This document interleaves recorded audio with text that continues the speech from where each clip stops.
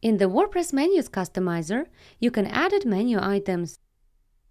Click on a menu item to change its title or remove it from the menu. YOOtheme Pro adds an additional theme button at the bottom with options to add an image or subtitle and to define the drop-down appearance. Now let's go through the menu options one by one. Here you can select your menu item image.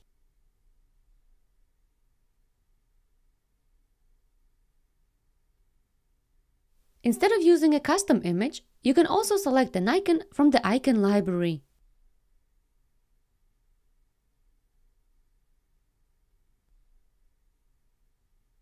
Optionally, hide the title and only show the image or icon.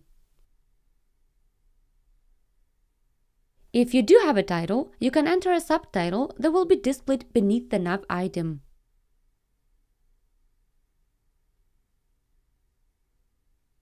For the drop-down options, let's go to a different menu item.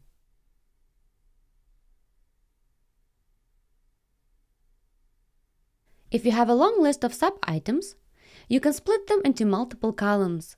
For example, let's choose 2 columns. Alternatively, you can also create a mega menu with a page builder to have more control over the appearance of the drop-down. Next, you can stretch the drop-down to the width of the navbar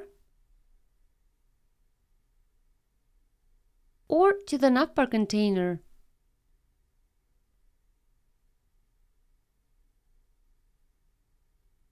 Instead of stretching the drop-down, you can also set the drop-down width in pixels.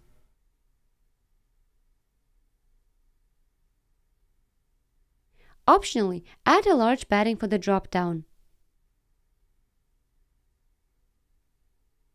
There is an option to set a different alignment instead of the default drop-down alignment.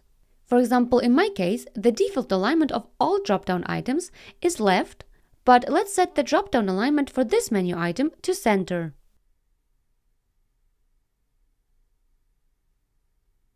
Also, you can use a different nav style.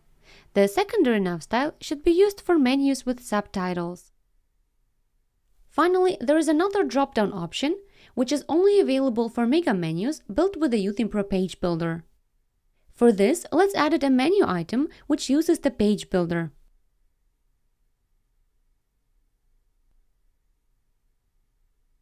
Here you can remove horizontal or vertical padding for the drop-down.